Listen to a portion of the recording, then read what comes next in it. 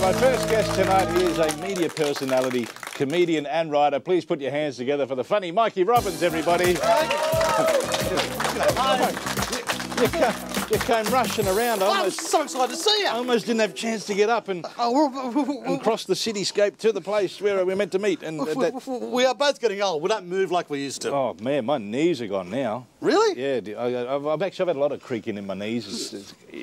I was going to say, would you like to feel it? But it's no, a bit... I don't. Fair enough, too. Only if you kiss me on the back of the neck. I have problems. What time is it? What time? Yeah, what the hell? Knock yourself out. Yeah. Hey, now, have a drink. I will. All Cheers. Right, I'll join you. It's late night. Mm. Oh, that's nice water. Particularly good year for water, too, if I remember correctly. So, actually, for some reason, I was going to ask if you do impressions. I got one. Yeah? I vaguely, I can almost do. Yeah. I can almost do Russell Crowe. Can you? G'day, folks. How's it going? That sounded a bit too chirpy for my liking. Yeah, well, actually, it was funny. Years ago when I was working on a radio station, I used to phone. I used to leave the studio and phone in every Friday as Russell, when Russell first bought South, and I'm a huge Rabbitohs fan too. So I'd phone in and I'd do my impression of Russell. So I'd, well, we're going to win this weekend. And I was at a game and we were passing each other in the corridor. I went, "G'day, Mikey." I went, "G'day, Russell." I said, "Yeah, I heard the impression. Really funny, mate. Really funny." And I tell you what, the guy can scare you. Yeah. It's scary. Well, I saw after the Souths finally, he grabbed the fella and I thought he was going to attack then. Well, mate, look, in all honesty, he's done a great job with the club, and, you know, it's still weeks later and I'm still partying. Yeah, well, weeks later, it's not weeks later.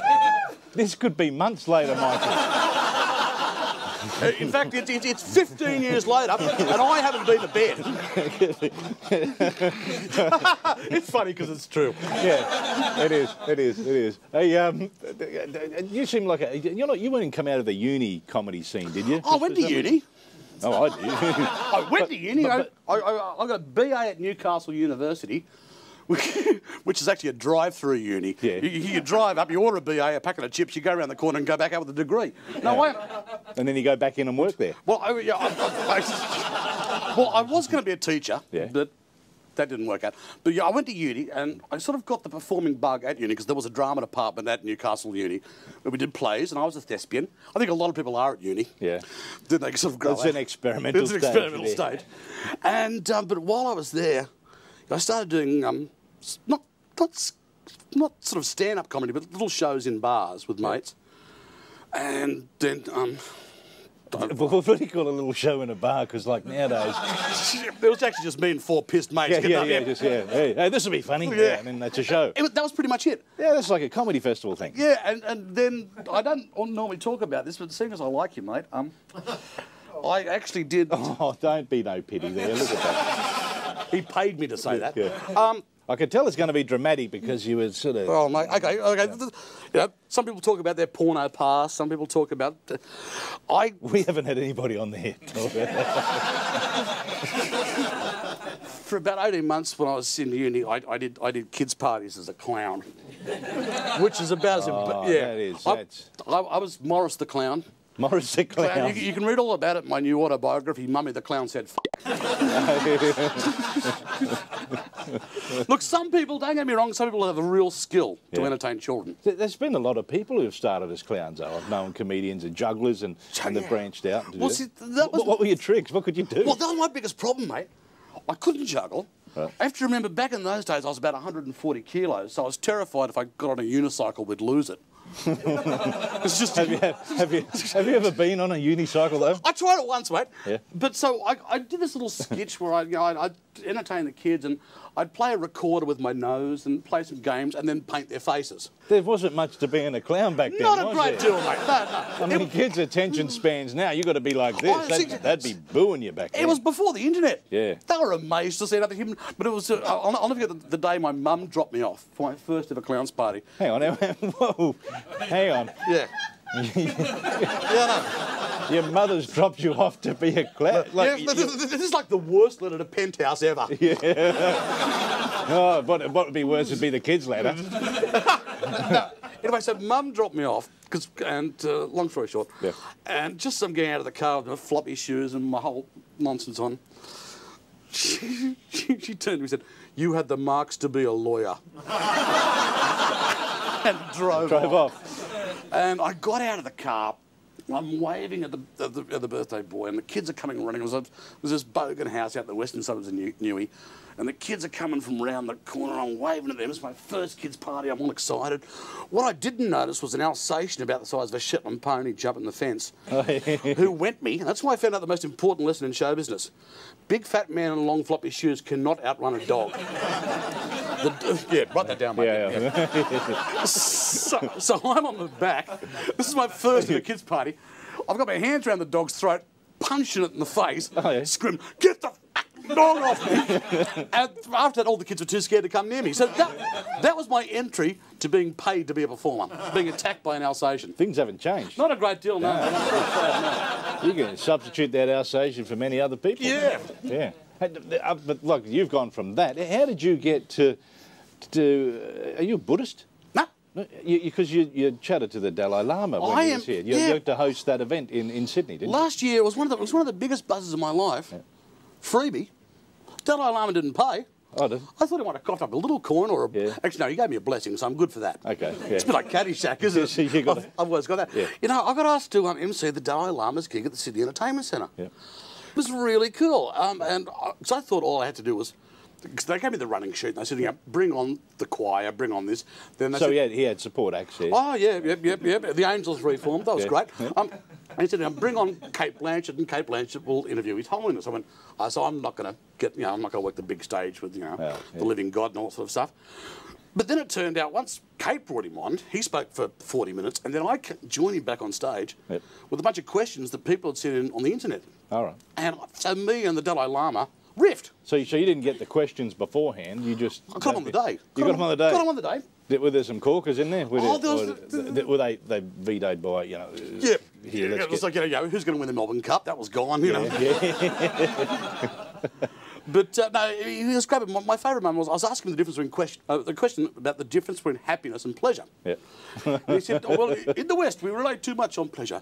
He said, too much drink. And I said, "Oh, Your Holiness, you sound like my doctor." And he goes, "Oh no, Mikey, oh no." That laugh he has. Oh. If I was your doctor, I would say, "Lunch good, dinner not so much." I'm sitting there going, I just got slammed with a fat gag from the friggin' Dalai Lama. Yeah, and how many were in the audience? About 12,000. Yeah, that's all. Well, it's a small crowd. Yeah, but the worst thing was the first 10 rows of monks, so you couldn't even stage dive. Listen, we're going to take a quick break and be back with more of Mikey Robbins after this.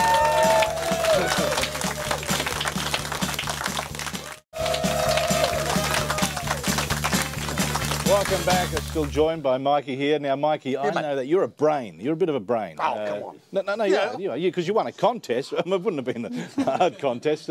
No, this was a contest with a lot of comedians to be who is the brainiest comedian. Yeah, a couple of years ago on Channel 10. Yeah, on that, yeah. Mind you, though, and I'm not being false modest here, I did do a bit of a Steve Bradbury. Yeah? Because there was Bob Down, Mark Trevorrow, and Red Simons, I think it was.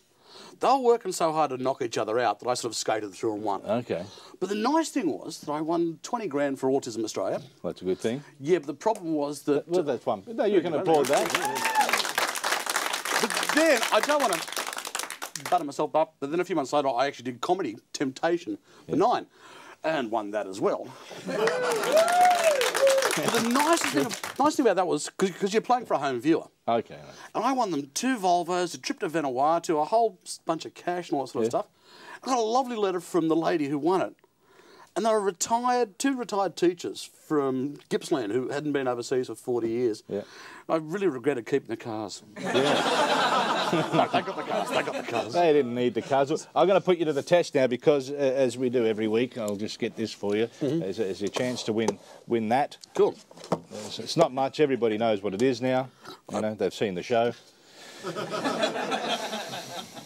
All right, here we go. Now, it's not that hard, okay? Stop saying that. It's not. Well, it's not. Well, for you, you're a quiz master. Now, what year were rabbits introduced into Australia? 1874. No. No, 1788. See, I had the wrong way round. Yes, dyslexic answer. But anyway, no, by the First Fleet. There you go. There's something you can take to school on Monday. Or Friday or Thursday, whatever, whenever this is being shown. The next day. Yeah. Also known as tomorrow. See? That's why. Unless it's a Friday, in which case you won't be going to school tomorrow. Yeah. What year were the Rabbitohs? South Sydney Rabbitohs. He said Rabbitohs. It's called Rabbitohs because the Rabbitohs were the guys who went around Centennial Park, which is basically wasteland then, killing and collecting rabbitohs, and they would sell them on the streets of Redfern and Surrey Hills, and their cry was Rabbitoh. Okay. And they were introduced into the comp in 1908. Correct. Yes. There you go. There you go. Played the first ever game against East. That doesn't matter. That's not part of the question. Okay. Who said, "I'm hunting wabbits"? That was Elmer Fudd. No, Hugh Hefner. Cute. Oh, this is not a bad one. Approximately how many rabbits are there in Australia today? Now, I'm going to make it a multiple choice. Yeah, please. A, 3 million. B, 30 million. C, 300 million. D, 3,000 million. Okay. Well, there's Gary. Yeah. His mate. I'm gonna go with 300 million. You're correct. 300 million. 300 million. Yeah. Don't ask me if that's true or not, but it's Well, actually, by the time you've said it, it's now 320 million. probably, yeah. Because they do it like rabbits. Yeah. Anyway, what animal featured on the 2-cent coin? 2-cent coin? Was it a kid was the 5-cent? Frillneck lizard. Correct. The frillneck lizard. I was trying to throw you. No, it wasn't a rabbit. Yeah. Now, listen. I don't know that because I'm old. Yeah. Now, listen, quickly, we've got to mention your website, because you do a website, which we've got to do a plug for. Please, guys, if you want to get cut-price meals, you want to get 25% off food and wine, or 50% off just food at hundreds of restaurants around the country. This should be an infomercial now, shouldn't it? It should be at a desk. We have this website called lunchalot.com. Check it out. We have great deals with some of the best restaurants all around Australia. They are. Lunchalot.com. Lunchalot.com. Okay? Lunchalot.com. Just think of what I like to do. And put .com Oh, after. yes. Thank you. Ladies and gentlemen, please thank one more time Mikey Robbins for me. Thanks, mate. That was great fun. No worries, thank you. We're going to be joined after the break by our crazy scientist, Richard Scoles.